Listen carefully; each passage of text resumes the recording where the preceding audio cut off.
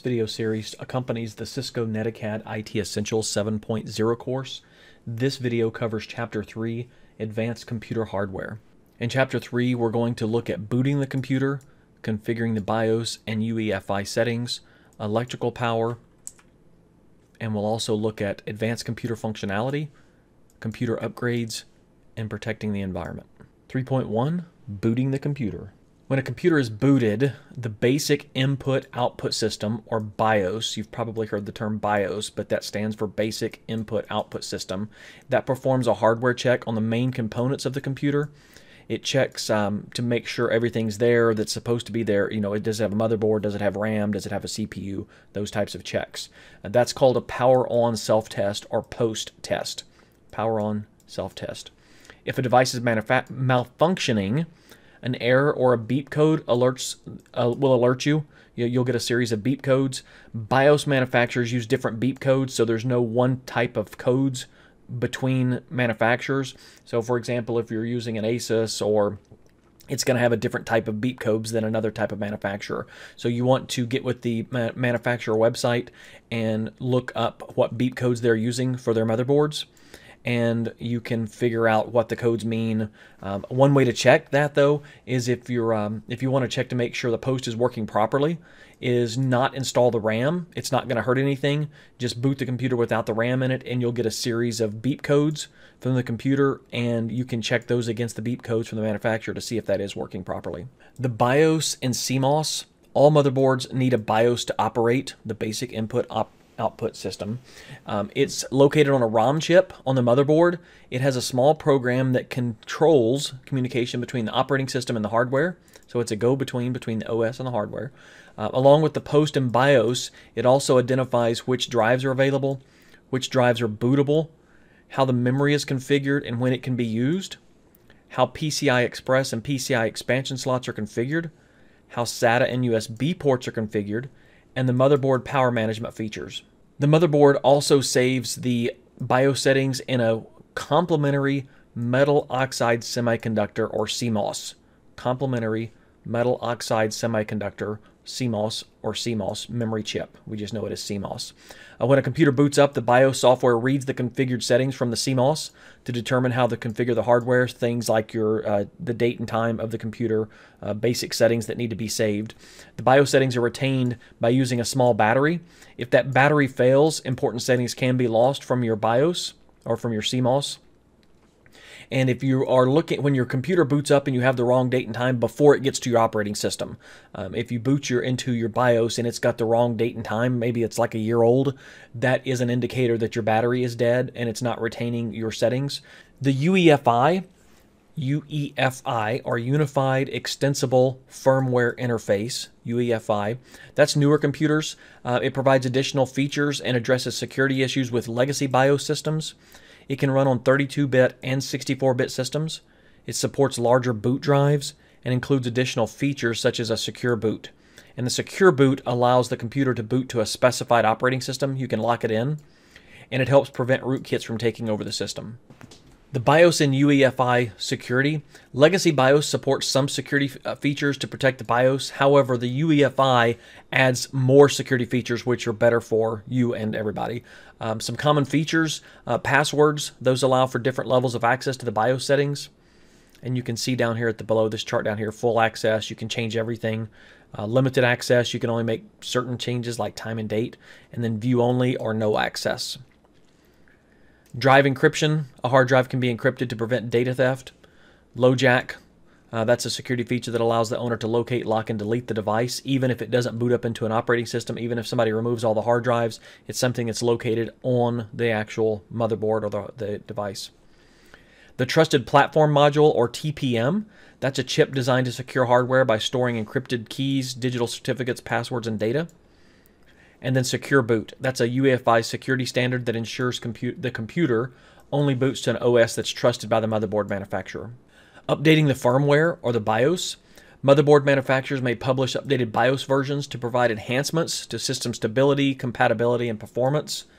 Early computer BIOS information was contained in the ROM chips, and to upgrade, the ROM chip had to be physically replaced. That no longer takes place. Usually what happens now is you download the BIOS or the UEFI firmware update. You put it onto a USB drive, you boot to your BIOS, then you tell it you want to go into BIOS update. It reads the file off the USB drive and updates the software. So modern BIOS chips, they are electronically erasable. They're programmable read-only, or EEPROM. They can be upgraded with user without opening the computer case up. That's called flashing the BIOS. And to always be careful with flashing the BIOS. You want to make sure that you don't lose power to the computer when that's happening. You want to make sure that you're not in an electrical storm when that's happening. You want to make sure that you get with the manufacturer's website, make sure that you're following the recommended installation procedures, and that you're following all the steps, because it is important, because you can really mess your motherboard up if you can what we call brick a motherboard if you do that process wrong. Electrical power. Wattage and voltage are two of the things that you need to know in this course and in the CompTIA course. Voltage is measured in volts, or represented by a V. That's the measure of work required to move a charge. The current, or represented by an I, is measured in amperes. The measure of this amount of electrons moving through a circuit per second. Resistance, that's measured in ohms. That refers to the opposition to the flow of the current in a circuit. And P for power, that's measured in watts. The measure of work required to move electrons through a circuit multiplied by the number of electrons going through the circuit per second. And there's a basic equation known as Ohm's law that expresses how voltage is equal to the current multiplied by the resistance, V equals IR. In an electrical system, power is equal to the voltage multiplied by the current, or represented by P equals VI. Now, you're not going to have to do any, for this course, you're not going to have to do any calculations, but you do need to have a basic understanding of wattage, voltage, resistance, current, and the Ohm's law. Now, the power supply voltage settings, on the back of some power supplies, not all power supplies, but you'll see this little red switch right here. That is a selector, or a voltage selector switch. That lets you put it into either 110 volt, 110, 115, or 220, 230 voltage. That's called a dual voltage power supply. If the power supply does not have that switch, it's automatically detected by the power supply and sets the correct voltage. And the correct voltage setting is determined by the country where the power supply is used. So depending on where you are in the United States, it's usually 110, 115. But I have seen on computers where this little switch gets slid over, and it's in the 220 setting, and it will not power up properly. So that's one thing you want to check if you're having power problems. Power fluctuation types. When voltage in a computer is not accurate or steady, computer components might not operate correctly. So there's different terms that we know of that we use. A blackout is when you have a complete loss of power.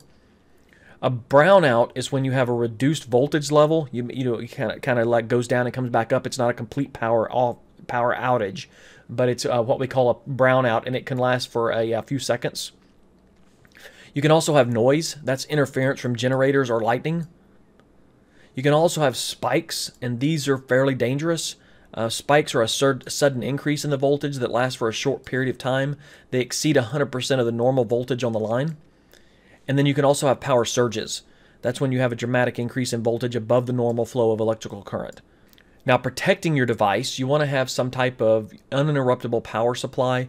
You can do a basic surge protector. That helps protect against surges and spikes, and those will look something like these right here. You'll have some type of protector. You can even put your coax cable. It'll have input and output for coax cable. Some of them even have RJ45 connectors for LAN. Some will have that on there as well. You might have ones that look like this right here. Those are surge protectors. You can have for your USB chargers. You can have those as well. Then you move up to the UPSs. Those help protect against potential problems like consistent quality of power for brownouts and blackouts. So they have a battery inside of them, and they will run your computer for a certain amount of time, depending upon your power needs. So, for example, the one I have on my computer will run it for about 15 minutes if there's a complete power outage, and that gives me time to shut my computer down if there is a power outage. You can also have standby power supply. That helps protect against potential electrical problems by providing a battery backup, and that's what most UPSs have. Most UPSs that you look right here fall into both of these categories right here. Advanced computer functionality. When we look at the CPU architectures, a program is a sequence of stored instructions, and a CPU executes those instructions by following a specific instruction set. And there's two different types that we're going to talk about in this course. There's two types, and the first one is RISC, and that's reduced instruction set computer. That uses a relatively small set of instructions. RISC chips are designed to execute the instructions very rapidly. And then you have CISC, or complex instruction set computer. This architecture uses a broad set of instructions and results in fewer steps per operation. Now, the CPU is executing one step of the program. The remaining instructions and the data are stored nearby in a high-speed memory called the cache, or the cache. I've heard it pronounced both ways, cache or cache, but it can only perform, that particular core can only perform one step at a time. So, and most cores now are super fast, and they're going to be calculating all of these. If you've got multiple cores, they're all going to be calculating at the same time or offloading those. But while they're waiting to calculate, it will save that data or those instructions in the cache. Intel processors use hyperthreading to enhance the performance of some of their CPUs. With hyperthreading, multiple pieces of code are executed simultaneously in the CPU, so a single CPU performs as though it were two. And AMD processors use hypertransport to enhance CPU performance. Hypertransport is a high-speed connection between the CPU and the North Bridge chip. And the power of a CPU is measured by the speed and the amount of data that it can process. The speed of a CPU is rated in cycles per second, such as millions of cycles per second, called megahertz. Megahertz are represented by capital M, capital H, and a lowercase z, or MHz, or billions of cycles per second, called gigahertz, GHz. And the amount of data that a CPU can process at one time depends on the size of the front side bus, or FSB, front side bus. Overclocking is a technique used to make a processor work at a faster speed than its original specification. Overclocking is not recommended. It's not recommended to improve computer performance and can result in damage to the CPU. Now, there are people that overclock their systems. I've overclocked my system. My current system, I've got some overclocking on it. The CPU manufacturer will set a recommendation of where that CPU is in its most stable range, and they don't recommend you going over that, but you can make it go faster. It's going to generate more heat, so you need to have more cooling to your system. And if you overclock it, you just need to be careful that you're going to get unexpected results if you overclock it too far. Now, the opposite of overclocking is throttling. That's a technique used when the processor runs at less than rated speed to conserve power or produce less heat. You see this a lot of times in laptops devices or mobile devices. The CPU gets throttled so it will cut back on power usage so it doesn't generate as much heat. It also conserves power. So if you get down to 10% battery on your phone or your laptop, the computer will go into a CPU throttling so it uses less power so it can conserve the battery longer. Now, you can also have CPU virtualization. That's a hardware feature that's supported by AMD and Intel that enables a single processor to act as multiple processors. And with virtualization, multiple operating systems can run in a parallel on their virtual machines as if they were running on a completely independent computer. So you can have a computer running on top of a computer. Now, multi-core processors, they have two or more processors on the same integrated circuit. Integrating the processors on the same chip does allow for very fast connection between them. Multi-core processors execute instructions more quickly than a single core, and instructions can be distributed to all the processors at the same time. And RAM is also shared between the processors because the core resides on the same chip. And multi-core processors conserve power and produce less heat than multiple single-core processors. That way they have better performance and efficiency. And these are some of the single core, one core inside a single CPU, dual core, triple core, quad core, hexacore, and octa-core, which is 8 cores. And they're working on adding even more cores inside of a single CPU. By the time you watch this video, there may be more. They're 8, 16, 32. I don't keep up real close with the current. Another feature found in some CPUs is an integrated graphics processor unit, or GPU. The GPU is a chip that performs rapid mathematical calculations required to render graphics. So a GPU can be integrated or dedicated. So you can have a GPU on the motherboard. Some motherboards come with a integrated graphics card. Some of those have those integrated graphics. Some of those where you have to add your own graphics card independently. Integrated GPUs are often directly embedded on the CPU and it's dependent on the system RAM. The benefit of having an integrated GPU is the cost and less heat dissipation. And integrated GPUs are good at less complex tasks like watching videos and processing graphical documents, but they're not suited for intense gaming applications. So if you want to have high-end gaming, you want to have GPUs that are outside the CPU. Now, when we look at cooling mechanisms, we can have case fans. You can have, case fans that are in your system. You can have lights. You can have all kinds of fancy. You can have different sizes depending upon where it is in the case. A case fan is used to increase the airflow in the computer, and you want to be careful about when you add fans about the airflow going through a case fan. You don't want to inhibit. You don't want to have all your fans going into the computer. You want to have some fans blowing out and some fans pulling in. And you want to make sure that you're getting the proper airflow through the case. Most case manufacturers are going to give you a proper instructions on how to make the case flow work properly.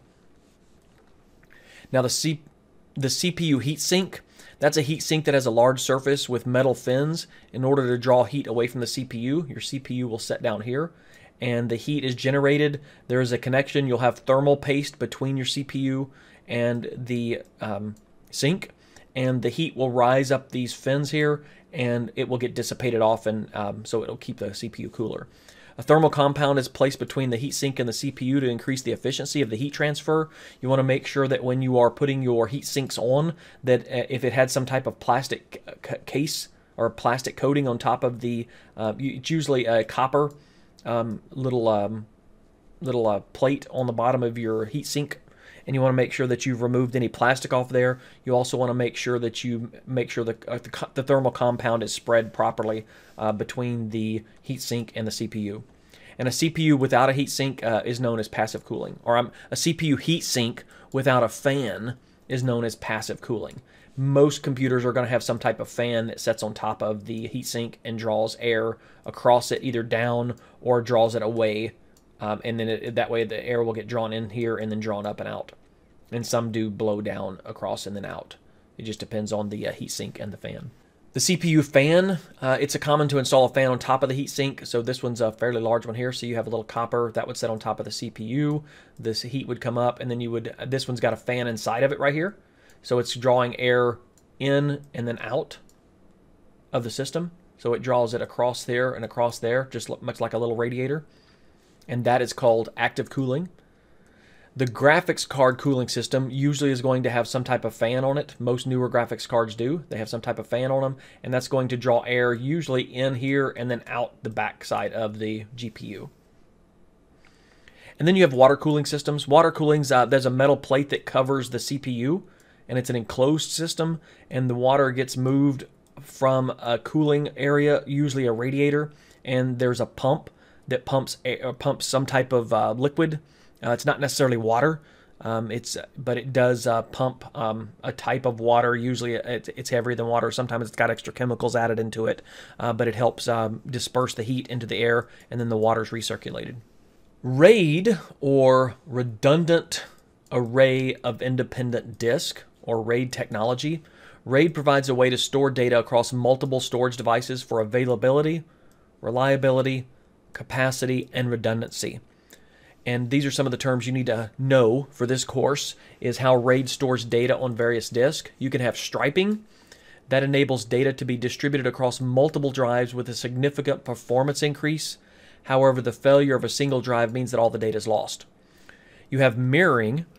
That means that it stores duplicate data on one or more drives and provides redundancy so that the failure of a drive does not cause the loss of data. So you're going to have multiple drives, usually 3 to 5 drives or more, and if one drive fails, the data is still there.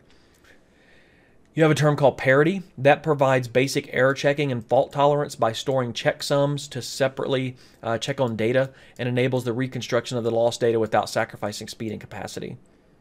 And then you have double parity that provides fault tolerance for up to 2 failed drives. There are several different types of RAID levels. The use of mirroring, striping, and parity is going to determine which RAID level you're using. So higher levels of RAID, such as RAID 5 or 6, use striping and parity in combination to provide speed and create large volumes. And RAID levels higher than 10 combine lower RAID levels. So RAID level 0 is just a minimum number of drives. You have to have at least 2 drives. That just uses striping, but that gives you performance and capacity, but all data is lost if one drive fails. And then RAID level 1, you have the mirroring. RAID level 5, RAID level 6, that's striping and double parity. Same as RAID 5, but it can tolerate the loss of up to 2 drives. That's if you need to have even more redundancy. And it does take time to rebuild the array if one of the more drives fails. Now you may come across legacy ports, and you do need to know these for this course. You're going to have a serial is the first one. That's what this looks like right here. You have your little screw, the pins that get screwed in here, and then you have your post there that plug into the other side. It'll almost look like this side right here. If you look at this, what I'm pointing at right there, it's just the opposite side of the plug-in that goes in for the serial. It's used for connecting peripherals such as printers, scanners, modems. And yes, modems used to be connected externally. Parallel, used for connecting various devices, commonly printers. This is this pink one that you see up here. That was a parallel, a little bit larger, but it was the same concept, but it was flipped around. The connector that gets plugged in actually had these posts that push down inside there. You also had gaming for connecting a joystick input. PS2, and this is not the gaming console. It was PS/2. That was used for connecting a keyboard and a mouse. That's what we see right here. This is the PS2. That was purple for keyboard and green for mouse. And you would plug in the little device here, and you had to make sure that this post here. Now you could swap them out. You could get them backwards, and I have done that in the past when I've plugged these in wrong. That's why they color coded them so that you would know which one goes where. And then you have audio ports. Now audio ports are usually still around on most modern computers and modern motherboards, but they're analog ports. They're used for connecting stereo systems, microphones, and speakers. And you also have your digital, but it's just depending, your output, your input. You have VGA. That's an analog port, and it's still used. Some devices still have VGA on them. There are some that you will come across. DVI is more common that you're going to see commonly. It's DVI analog, DVI digital, or DVI integrated, and you do need to know these different standards on the CompTIA exam. You're going to see these 3, DVI-A, DVI-D, and DVI-I. You're going to need to know the difference between those, and that's what this one looks like right here. HDMI, that carries the same video and audio. So you do get audio and digital, or video and audio on the same one for HDMI, which is nice. And then you have DisplayPort. That's designed to replace both DVI and VGI for computer monitors while including high bandwidth video and audio signals, and that'll look like right there. And you'll know the little cutout on the side there, so you can only plug it in one direction. USB cables and connectors. So USB has evolved from 1.0, 3.0, now up to 3.2. You have Type A. That's a typical rectangular connector found on almost all desktop and laptop computers. That's this one right here. Mini USB, you don't see these around very much. Most devices don't have the mini USB anymore. But then you have micro USB, which these are more common here, but they're falling out of favor with USB-C now. USB-C or Type A. This is Type B here. This is the Type B, which are common a lot of times on external hard drives or printers. You'll see those. And then the most common type that you're seeing now is Type C. This one right here. It doesn't matter which way you plug it in, that's always been a struggle to know which way to plug in a USB. Well, USB Type C solved that. There's 4 rounded corners. It's the newest. As of 2021, 2020. It's a multi-purpose cable. You can attach all types of devices with it. And then you have your lightning cable. That's proprietary to Apple. That's for Apple mobile devices, such as iPhones, iPads, and iPods. You have SATA cables, SATA, S-A-T-A. One end plugs into a SATA port on the motherboard, and the other plugs into the back of an internal storage device. I almost can't say that properly. Internal storage device. And the SATA cable does not provide power, so a SATA power cable is needed in addition to the power internal. So you have your SATA cable, this connector right here, and then you would have SATA power. And now we have eSATA cables. That is used to connect external SATA drives, and it's a keyed connector. That's external. And then you have an eSATA adapter. You can put this card in your computer, so if you want to connect eSATA. Now when we look at cables and connectors, a twisted pair cable, and we're going to cover this a little bit more in the networking chapter, but the twisted pair is used in Ethernet networks and older telephone networks. When we talk about twisted pair, you have 2 different types. You have unshielded twisted pair and shielded twisted pair. Unshielded twisted pair is the most common, and it just means that it uses a color-coded insulated copper wires, but it doesn't have any type of shielding around these wires here. A shielded twisted pair uses color-coded insulated copper wires, but it includes foil or braiding as well. So you'll have some type of foil that lays in, you'll have the plastic sheathing, and then you'll have some type of foil or metal inside there, and then you'll have your wires, and that protects from EMI or electronic magnetic interference. And again, we'll cover this a lot more in the networking chapter. You have RJ45. Each end of the UTP cable must be terminated with an RJ45 connector so it can be plugged into an Ethernet port. That's what this looks like right here. And then you have RJ11, which is older telephone networks. That used a 4-wire, and that's terminated with an RJ11 connector, and it'll look a little bit smaller. Coax cable construction. Coax cable usually used for video. It's got your main copper wire here. You've got an insulated sheathing, and you got your braided for protection for interference, and then you usually have a plastic coating out there. And you have RJ6. That's a heavy gauge cable with insulation and shielding for high bandwidth, high frequency applications, usually internet, cable TV, satellite TV. You see this a lot of times when you put in cable internet or cable to a house or a business. They're going to be using RJ6. RJ59 is a thinner cable similar to RJ6, but it's used for low bandwidth and low frequency applications like analog video or CCTV. And then you have BNC. It's an older connector. It's used with digital or analog audio video. You usually aren't going to see these in the workplace or in anywhere really. I worked with them back in the 90s. You would plug these in and then you would twist this little cap here to make sure it didn't pop off. You had SCSI, Small Computer Systems Interface. It's a standard for connecting peripheral and storage devices in a daisy chain format. You had external SCSI cables. Those were used for connecting older devices such as scanners and printers. You're not going to see these in use very much, but you may come across a business that may still be using these. Internal SCSI cables, they were common for connecting internal hard drives with 50 pins arrayed in 2 rows attached to a ribbon cable. These were early on that allowed you to daisy chain hard drives so you could get more drives inside of a device. Usually you saw these in servers. And then you had IDE cables. They were visually similar to the internal cable, but they were commonly with 3 40-pin connectors. One connector connects to the IDE port and the other connected to the drive. You're usually going to see a red line down one side, and that's the 1 pin. And then you'll have a color coding depending on where you plug it in, usually the motherboard here and the device there, or the motherboard and the device depending upon, you could usually put them in both ways. And one would plug into the motherboard, and you could put up to 2 devices on the same ribbon cable. And you're usually not going to see these except in older computers, late 90s, 2000s computers. You may still see them around somewhere, but for newer computers, you're not going to see these. Now, when we talk about monitor characteristics, there's different types of computer monitors available. They are going to vary by size, quality, clarity, brightness, depending upon the model. A lot of different things go into a monitor. But the most basics are the screen size. That's the diagonal measurement of the screen. That's the top left to the bottom right. It's not the top to bottom. It's the diagonal. Then you're going to have resolution. It's measured by the number of horizontal and vertical pixels, for example, 1920 by 1080 or 1080p. That means it has 1920, 1920 pixels and 10,000 or 1080 vertical pixels. Then you have monitor resolution. That relates to the amount of information that can be displayed on a screen. Your native resolution, that identifies the best monitor resolution for a specific monitor. Native mode, that term describes when the image sent to the monitor by the video adapter card matches the native resolution of the monitor. And then connectivity. Older monitors used VGI and DVI, while newer monitors support HDMI and DisplayPort. Some other terms that you're going to need for monitors. Pixel, that's a tiny dot capable of displaying red, green, and blue. Dot pitch is the distance between pixels on a screen. Brightness is your luminance of the monitor, measured in candelas per square meter.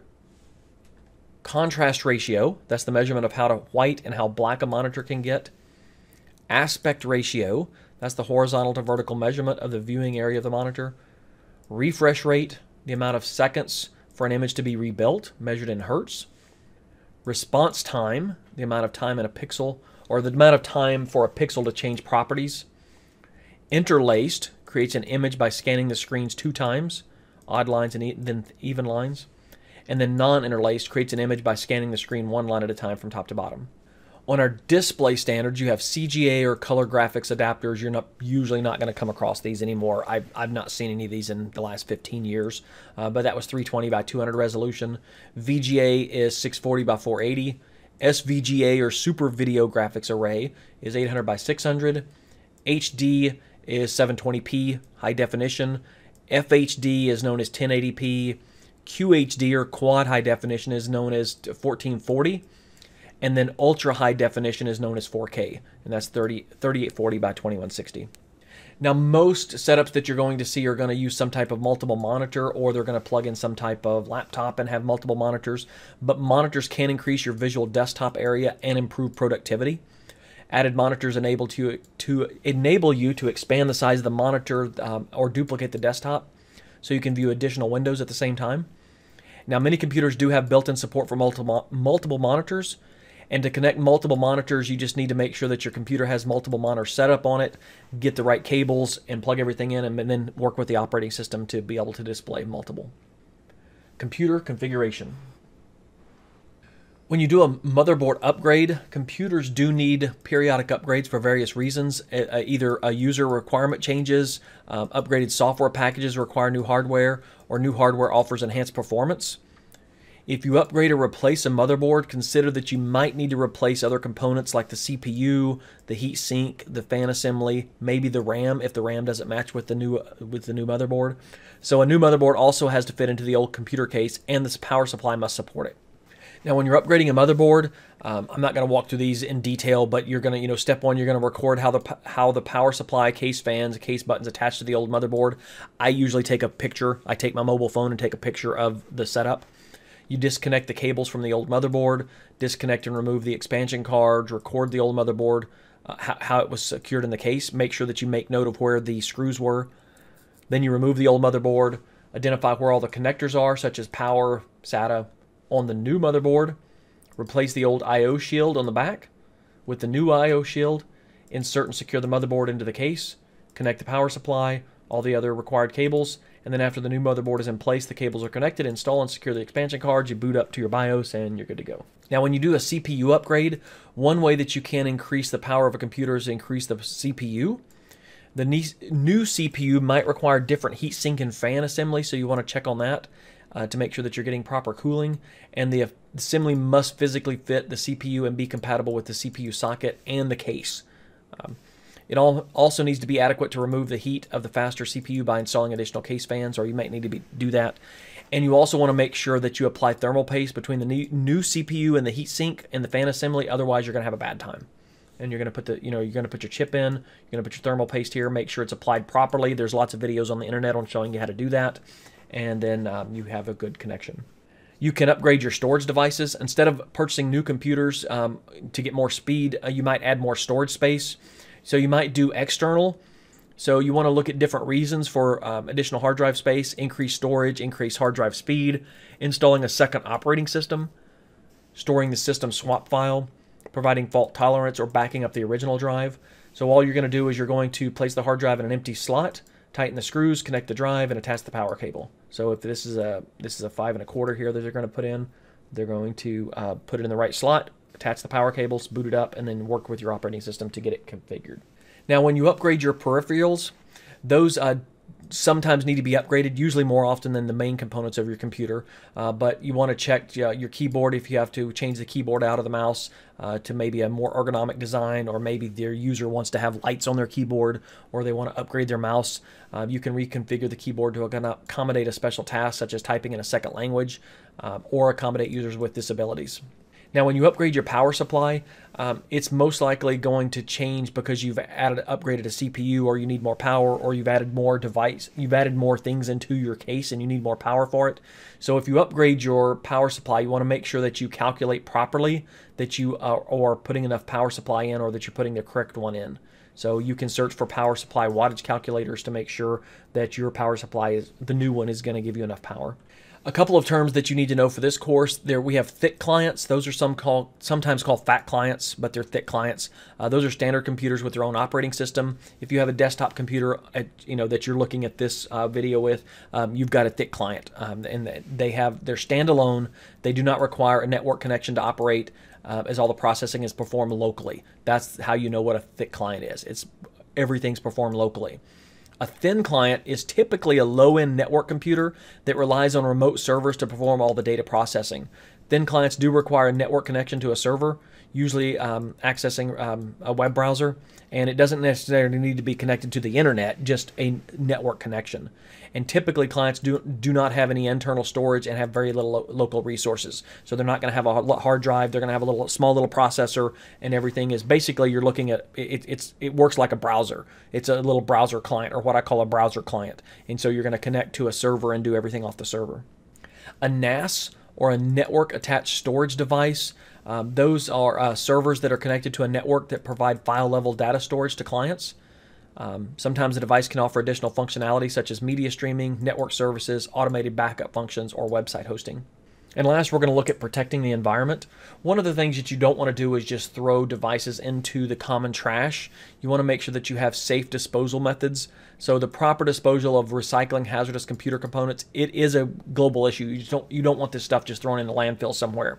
You want to make sure that you're following local regulations that govern how to dispose of specific items. There are organizations that violate the regulations, and they can be fined for and have a lot of expenses that come with that. So you want to make sure that things like batteries, toner kits, cartridges, developers, chemical solvents, aerosol cans, cell phones, tablets, things like that, they do have a lot of metal in these devices, and you want to make sure that you're disposing of those properly. So make sure that you get with your local authorities to find out where to dispose of these devices in a proper way. You're also going to have safety data sheets, or SDSs. Those were formerly known as material safety and data sheets, or MSDSs. Now they're known as SDSs. That's a fact sheet that summarizes information about the material, including hazardous ingredients that can affect personal health, fire hazards, and first aid requirements. The SDS contains a chemical reactivity and compatibility information, and it also includes protective measures for safe handling, storage of materials, spill leaks, and disposal procedures. So to determine if a material is classified as hazardous, consult the manufacturer's SDS, which is in the US is required by OSHA when the material is transferred to a new owner. And the SDS explains how to dispose of potentially hazardous materials in the safest manner.